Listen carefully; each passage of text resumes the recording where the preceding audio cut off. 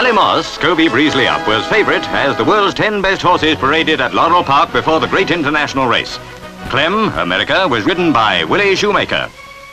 Bill Harmataz was up on Tudor Era, reckoned by many the best horse in the States. 40,000 jammed the Maryland track.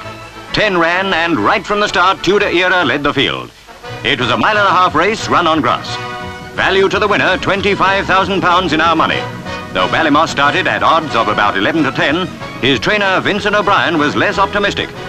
He believed it was far from the ideal course for the wonder horse from Ireland. Still, there was a long way to go yet.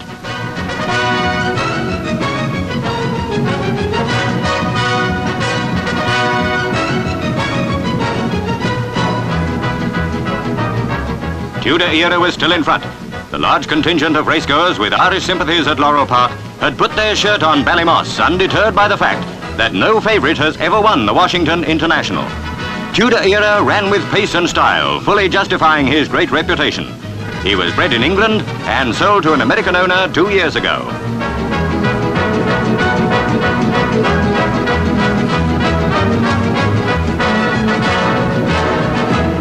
Not clearly visible from the grandstand came the alleged fouls, which Jockey Grunt charged Tudor Era's rider with committing against Sailor's Guide. Hereabouts, Breasley, on the right of the picture, made his effort and took Ballymoss into the running. At this stage, it was easily possible that the Irish horse might pass the rest of the field.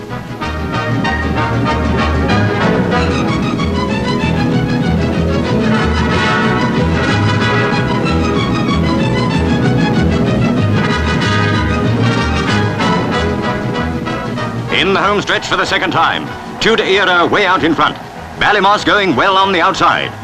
But now nothing could catch Tudor Era. He went to the post 3.5 lengths in front.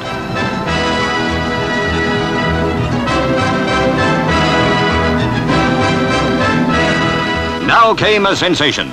Jockey Harmataz was the unhappiest man in the world when, to his dismay, to say nothing of Tudor Era's backers, he was deprived of the race and put back to second place for fouling Sailor's Guide. Ballymoss was third.